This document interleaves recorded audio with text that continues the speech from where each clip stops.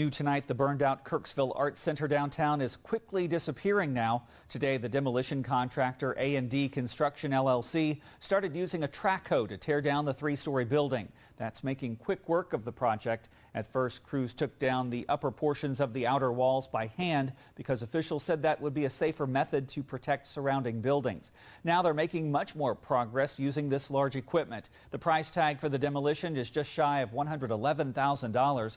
Jeff Francis from A&D told me in late January the project would take approximately 30 working days depending on the weather.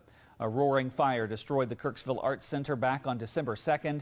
That blaze was not considered suspicious, but fire investigators were unable to determine what started it. Ray Jagger, a local fire investigator from the Kirksville Police Department, told me earlier this year that the blaze appeared to have started in the back of the building.